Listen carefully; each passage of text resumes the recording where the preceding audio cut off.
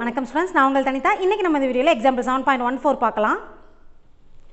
Find the angle between y is equal to x square and y equal to x minus 3 the whole square.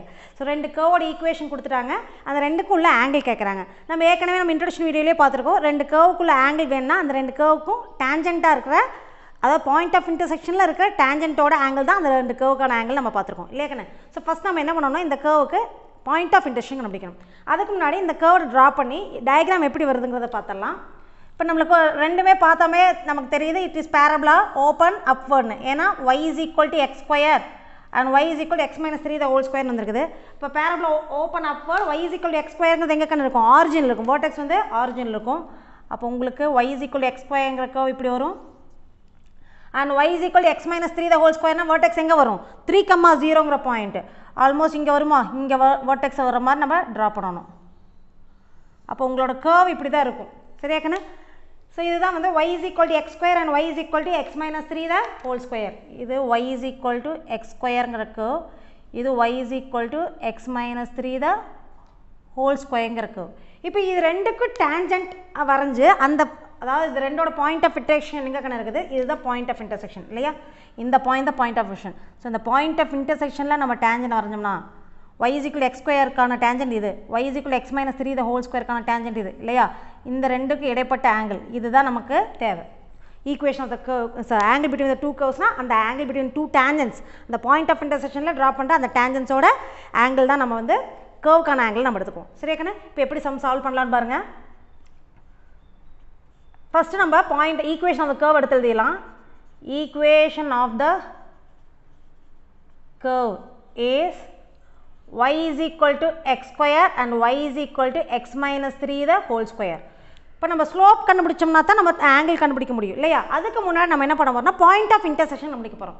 So point of intersection ரெண்டு காமனாக இருக்க point தானே point of intersection. இப்போ அந்த பாயிண்டில் இங்கே இதுவும் y equal to இருக்குது, இதுவும் y equal to இருக்குது. அப்போ ரெண்டையுமே ஈக்குவேட் பண்ணோம்னா x square is equal to x minus 3 the whole square கிடைக்கும். இப்போ இது a minus b the whole square expand பண்ணுங்க, என்ன கிடைக்கும்? x square is equal to x square minus 6x plus 9 கிடைக்குமா கண்ணு? இப்போ இங்கே பாருங்கள், இந்த x square கேன்சல் ஆயிருமா? இந்த 6x இந்த சைடு வந்துச்சுன்னா 6x is equal to 9 and x is equal to 9 by 6ன்னு வரும். 3 ஆல் கேன்சல் பண்ணால் இது 3 இது 2. So x is equal to 3/2. இப்போ எக்ஸோட வேல்யூ கிடச்சிருச்சு. ஒய்யோட வேல்யூ என்னது? x is equal 3/2 கொண்டு வந்து இந்த ரெண்டில் எதில் வேணால் போடலாம், நம்ம இதில் சப்ஸ்டியூட் பண்ணிக்கலாம். அப்போ y is equal to 3/2 the whole square வரும். that is equal to 9/4. இப்போ பாயிண்ட் ஆஃப் இன்டர்செக்ஷன் நம்மளுக்கு கிடச்சிருச்சு. therefore the point of intersection is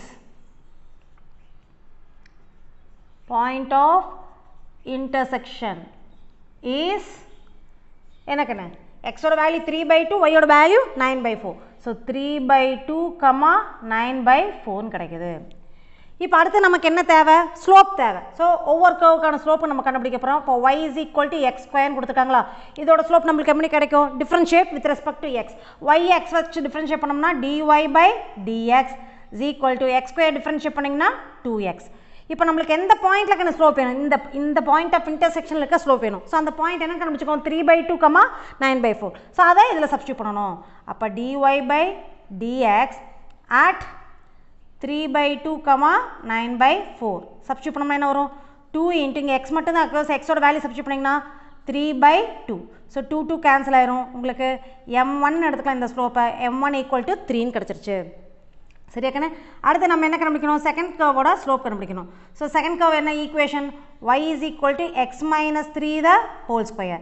இதை டிஃப்ரென்ஷியேட் பண்ணோம்னா y with respect to x differentiate பண்ணால் dy/dx x minus 3 the whole square எப்படி differentiate பண்ணுவீங்க?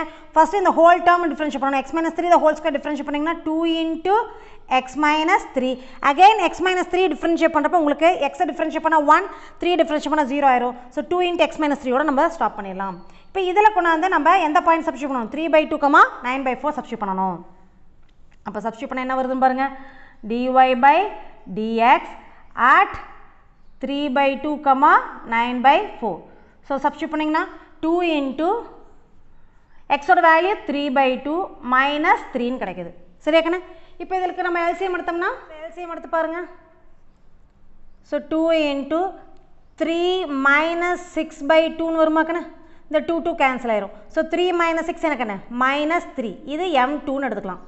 So m1 கண்டுபிடிச்சாச்சு, m2 கண்டுபிடிச்சாச்சு. So angle between two கர்வ்ஸ்க்கான formula நம்ம என்னென்னு பார்த்தோம்.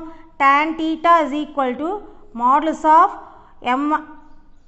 m1 minus m2 divided by 1 plus m1 into m2.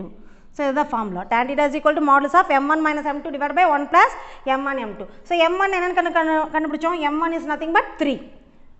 m2 வந்து -3, ஏற்கனவே இங்கே மைனஸ் கண்ணால +3 ஆயிரும்.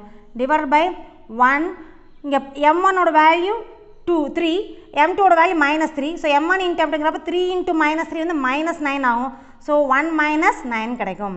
ஸோ 3 + 3 வந்து நமக்கு 6 by 1 - 9 வந்து -8ன்னு கிடைக்கும். மாடுலஸ் எடுக்கிறப்ப அது என்ன ஆயிருக்குன்னு ப்ளஸ் வேல்யூவாக மாறிடும். அப்போ tan theta is equal to 6/8ன்னு வரும். கரெக்டாக மாடுலஸ் எடுக்கிறப்ப அந்த நெகட்டிவ் வந்து பாசிட்டிவாக மாறிடும். இப்போ இது கேன்சல் பண்ணலாமா? 2 டேபிளில் இது 3 டைம்ஸ், இது 4 டைம்ஸ். அப்போ tan theta is equal to 3/4ன்னு வந்துச்சுன்னா தீட்டாவோட வேல்யூ இது டேபிள் வேல்யூ இல்லை, அதனால் tan inverse எழுதிடலாம். அப்போ theta is equal to tan inverse of 3/4. So this is the angle between the given two curves. Thank you students.